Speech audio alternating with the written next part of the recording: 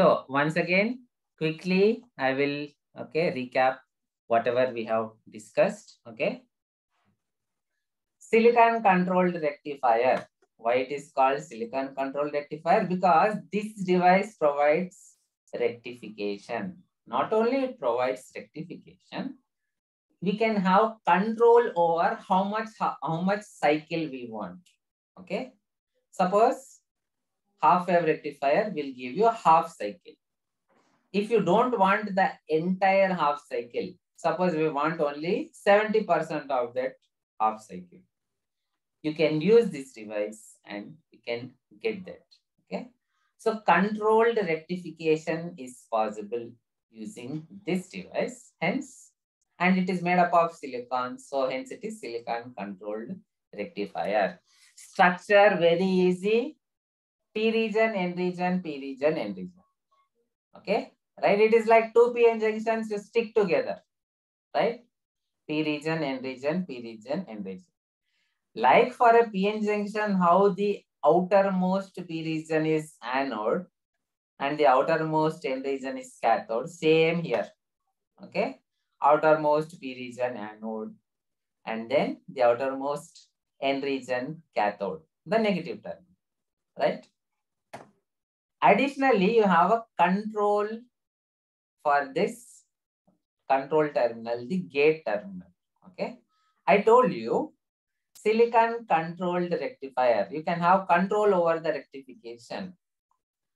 So how to control that? You can use this gate terminal. Okay.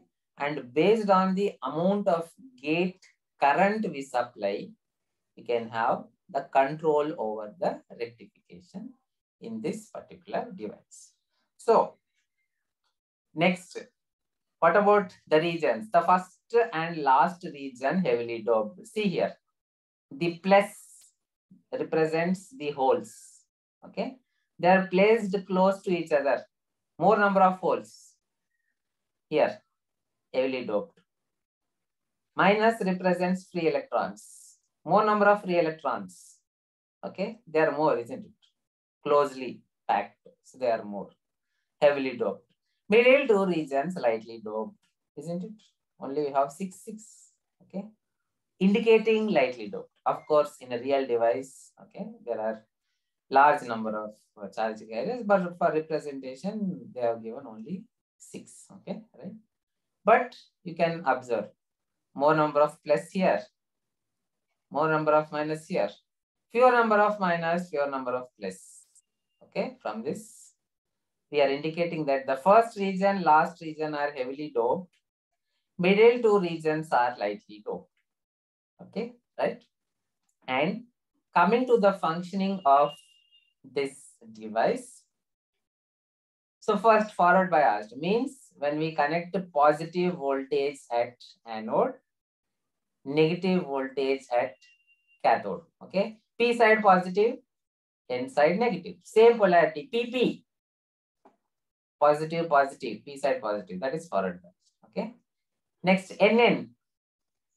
Right. So the entire device, when the entire device is forward biased, means we connect positive here, negative voltage here, like in this case. Okay. Then what happens? J1, because P side positive, J1 is forward biased. Okay. N side negative. So J3 also forward biased. But because this J1 is forward biased, the positive signal will reach N side. Okay. And because J3 is also forward biased, the negative signal will reach P side. Right. Now, with respect to J2, the positive signal is reaching N side, negative signal is reaching P side. So J2 is reverse bias. So what happens? J1, J3 forward biased, J2 reverse biased. Okay. When the gate terminal is unconnected, right? We did not connect anything here, or you say gate current is 0. That is the situation. Next, so what is happening? This junction is reverse biased, right? Okay. You know very well, when you increase the voltage, the reverse biased junction breaks down. So when you gradually increase the voltage, at one point, this junction breaks down, right? So when we gradually increase the forward voltage VF, okay, at one point, that middle junction J2 breaks down. When that junction breaks down, the voltage across the device reduces and current starts to flow rapidly. See, till here, although voltage is increasing, the current is very small. Okay. But once that middle junction, reverse bias junction breaks down, then the current can flow rapidly. Okay. Right. This point is called as forward breakover voltage. Okay. The voltage at which J2 breaks down under the forward biased condition of the entire device. Okay. That voltage is the break. Okay. That voltage is the forward breakover voltage represented by VB0. Right. Now, what about the control terminal? Very easy. Okay. Right. See, control terminal, usually we are connecting, okay, to forward bias J3. Okay, right? So usually we connect the positive terminal to the gate. Now, when you give forward bias, okay, the current, will it increase or decrease? Anybody? Simple question. When we give forward bias, what will happen to current? Will it increase or reduce? The current will increase. Okay, right? So, next case, we are studying the gate, effect of gate terminal. When you give gate current, right? Okay, then what happens? More number of charge carriers are released, right? More number of charge carriers. So it is like this. See, you know, suppose say 10 people are trying to break a wall. Suddenly, additional 20 people come to their help. You can break the wall easily. Correct? Okay. So, based on this simple logic, tell me what happens. If we give gate current, the breakdown voltage will occur at lower voltage or higher voltage? Please answer. Simple logic. All of you watch movies, right? You know. Okay, if somebody goes, 10 people are breaking the wall, slowly they are breaking. Okay. Then suddenly 20 strong people will come to their help. You can break the wall easily or difficult. Okay. Same logic.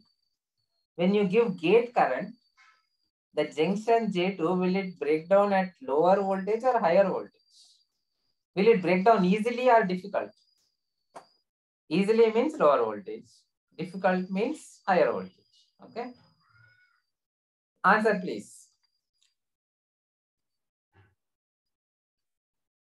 Yes, please answer. What happens? When we give gate current, okay, right? So what it will do is, it will break this junction. It can break this junction easily. Okay. So the breakover voltage will now reduce, right? Okay. The breakover voltage will now reduce. See here. When Ij is 0, this is the breakover voltage. When you don't give 0 Ig, you give some additional Ig. You give gate current. Then the breakover, okay, the characteristics will be like this. Right? Next, when we further increase gate current, then the characteristics will further, the breakover voltage will further shift towards left. Okay, right? So this is what happens in the forward biased condition, right? Next, Under reverse bias condition, it somewhat similar to a PN junction diode. Okay, right? Okay, so first, forward biased condition, when the entire device was forward biased, J1, J3 are forward biased, J2 is reverse biased. Correct? Okay. Now use simple logic and one of your answer. When the entire device is reverse biased, what will happen? Okay. When the entire junction is reverse biased, then see, when entire junction is forward biased, J1, J3 are forward biased, J2 is reverse biased. So when the entire device is, okay, again I repeat, when the entire device is forward biased, J1 is forward biased, J3 is forward biased, J2 is reverse biased. We have seen that already. When the entire device is reverse biased, reverse things happen. J1, J3 will be reverse biased, J2 will be forward biased. Okay, right? And the characteristics will be somewhat similar to that of an ordinary PN junction diode. Okay, and this particular voltage where the device breaks down, it is called as reverse breakdown voltage. Okay, and we have already discussed avalanche breakdown. Okay, avalanche breakdown is responsible for this particular breakdown. Right. So one issue with this particular device is, see here, based on the gate, based on the gate current, we can decide the forward breakover voltage, right? More the gate current, the device will break down at lower voltage, right? So the forward breakover voltage means when the device is turning on. Okay, see here. So far, it is like device is off. Negligible current.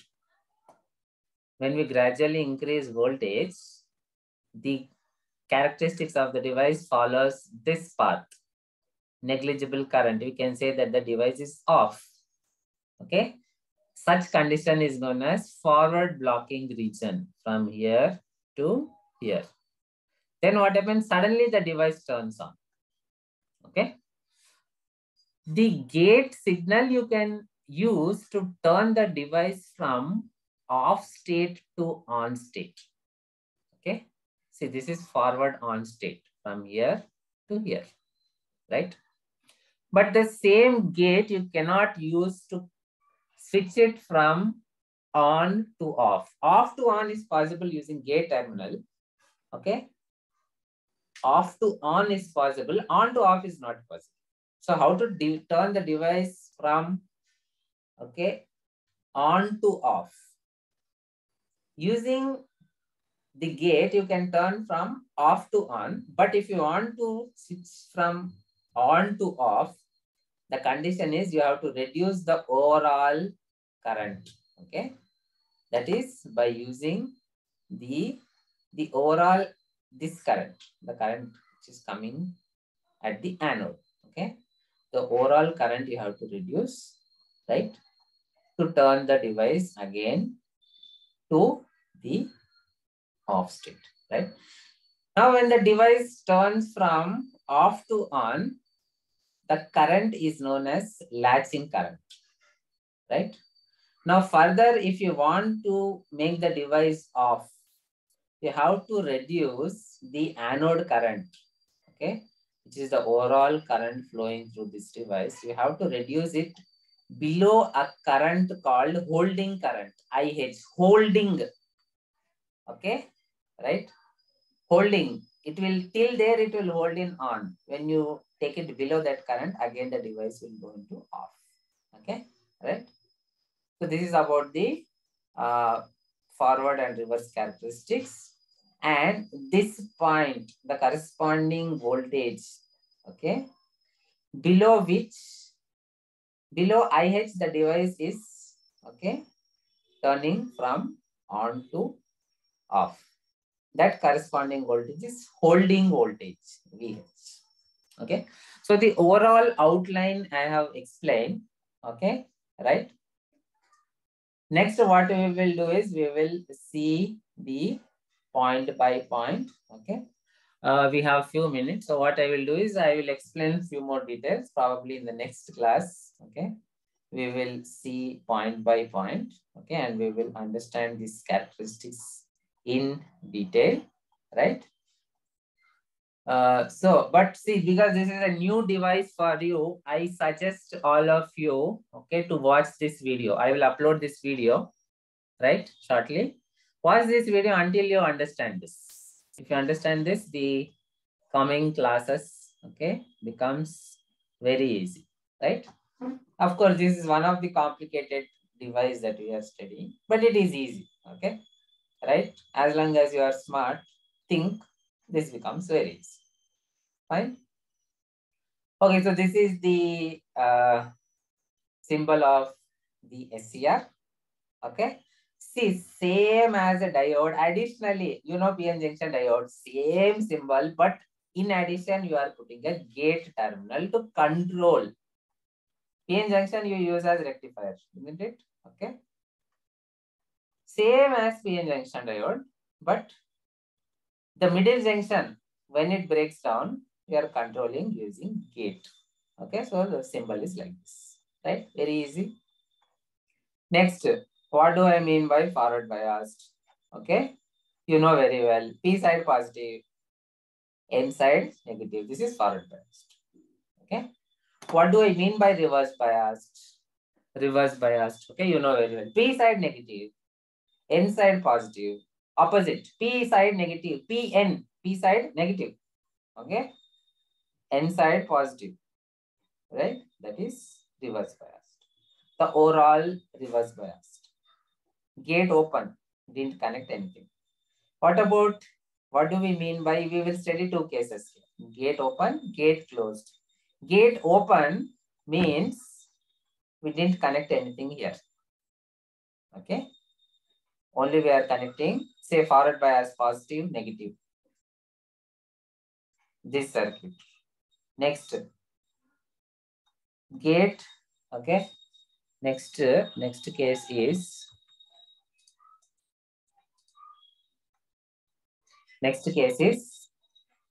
gate open, reverse bias. Gate open means didn't connect anything to the gate. Reverse bias means at P side negative, N side positive. This circuit. Gate open means didn't connect anything. Okay. Reverse bias means P side negative, N side positive, opposite. N side positive. Right? Okay. And what happens, which junctions are, you know, for this, the same diagram we are representing here. Okay. The same thing we are representing here. But when I explained battery positive, negative. Okay. Here we are actually connecting the positive, negative. Same thing, same explanation. So what is happening? Positive at P side. So J1 forward biased. Negative at N side. So J3 also forward biased. J1, J3 forward biased. But the positive signal, when it reaches this N, because of that, okay, and then the negative signal reaches this P, J2 is reverse biased. Okay, all that is mentioned here. Next, simple logic. When forward biased, J1, J3 forward biased, J2 reverse biased. So when the device is reverse biased, J1, J3 will now be reverse biased, J2 is forward biased. Very easy. Okay, right?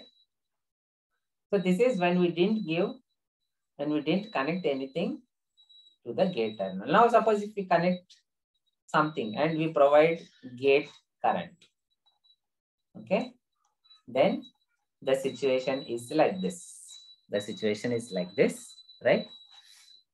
To give the gate current, we are connecting, okay, another battery. But when we give gate current, what happens? Once this junction breaks down, large current flows. To protect that, we are putting resistor, okay? Current limiting resistor to limit current, to protect the device, we are connecting this one, right? Okay.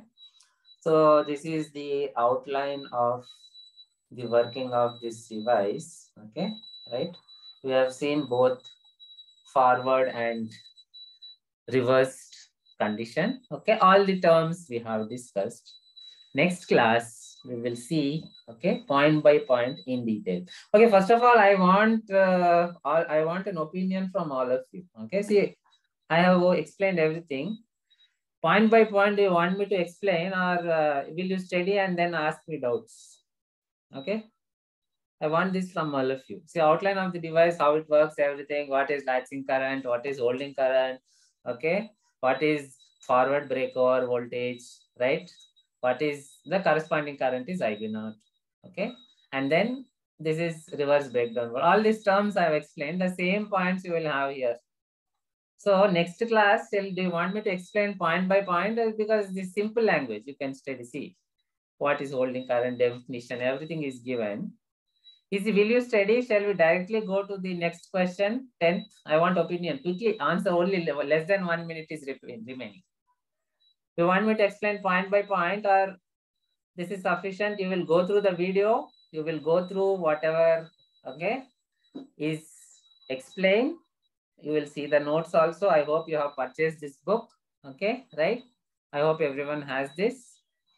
And then, okay, and links and everything I have shared already with you, right? Okay, I hope all of you have this book. So yeah, quickly answer. You want me to explain point by point detail, or I will, okay, go on with whatever I have explained now. Okay, you will study, and if there is any doubt, again we will put one more class. So next class, shall I start with 10th question or repeat?